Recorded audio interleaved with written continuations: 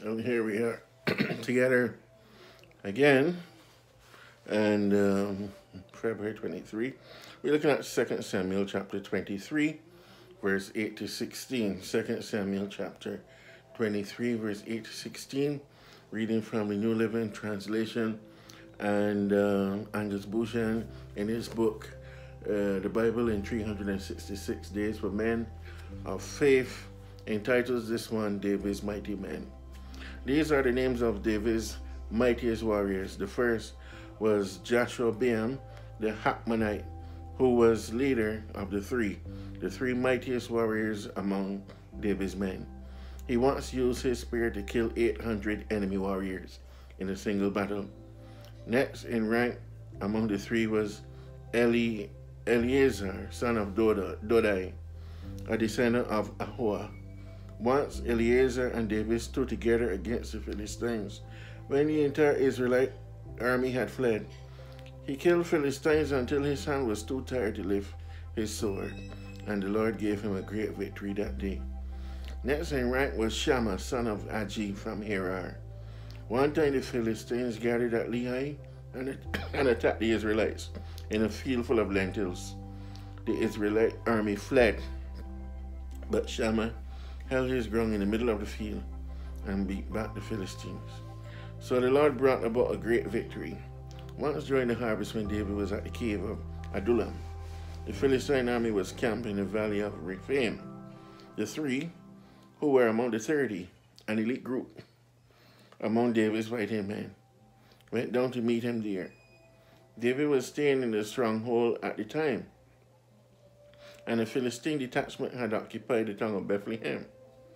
David remarked longingly to his men, "Oh, how I would love some of that good water from the well by the gate in Bethlehem." So the three broke through the Philistine lines, drew some water from the well by the gate of Bethlehem, and brought it back to David. Angus Buchan says David had 37 mighty men in his elite group. We are to be mighty men and take up our roles as prophet, priest, and king in our homes and communities. We can only do this through God's power in us. And I take this last line to say what was revealed to me when I read this. We can only do this through God's power in us. Two times in this passage it is reported that the Israelite army fled. David was there with his men, and the battle was getting tough against the Philistines, and his soldiers left, retreated, ran away. It reminds me of the chorus, or the song where we call it, "I have decided to follow Jesus, no turning back." And it's a song of repetition. Sometimes I believe the words are repeated, not just that you would understand it and hear it and believe it, but that the person singing it would be reinforcing their resolve to go forward and follow Jesus, to emphasize their commitment, to encourage themselves. Though none good with me, still I will follow, is an exact replica of what happens here. The Israelite army fled, not once, not twice, more than 3 times, leaving the men to fight on their own. But God was with them, and they were victorious.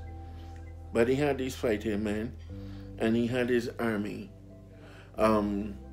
There are times when we are surrounded by people, and we say we're going to go forward. There's strength in numbers, and we are strong when we worship together in the church. And then after worship, and we go back out, we find ourselves now, alone